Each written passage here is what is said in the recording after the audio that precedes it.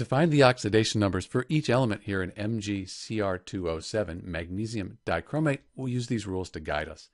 The first thing that we notice that this entire compound here, it doesn't have a minus or a plus after it. Because of that, it's not an ion, it's a neutral compound. And all the oxidation numbers, they're going to add up to 0, so that's useful.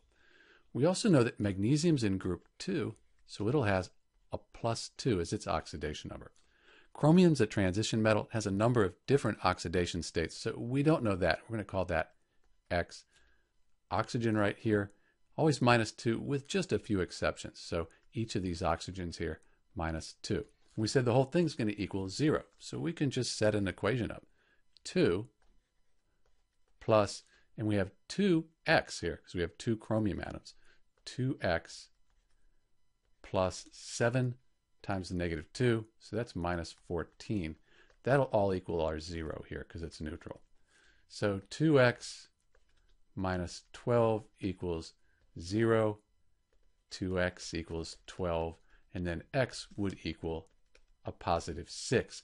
And that's going to be the oxidation number on each of these chromium atoms. So each chromium atom has an oxidation number of +6. And those are the oxidation numbers for MgCr2O7. One last thing, you could have recognized that the Cr2O7, that's the dichromate ion, has an overall charge of 2-, and then you could have worked with that ion to find out oxidation number. Either way, you get the same number. This is Dr. B, and thanks for watching.